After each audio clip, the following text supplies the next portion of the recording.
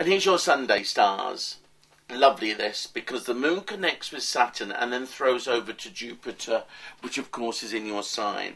This tells me even more that you need to be international and broad brushstrokes in all your thinking. Because the moon and Saturn is all about working academically, scientifically, learning, being cultivated, being cultured. And the more you can put your energy into study and learning, the more you'll raise yourself above where you were before. This is about ethical, moral stances.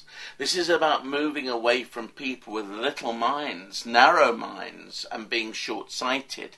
This is about understanding that your eyes need to be opened as to the opportunities that the world can offer you. And today's stars are perfect.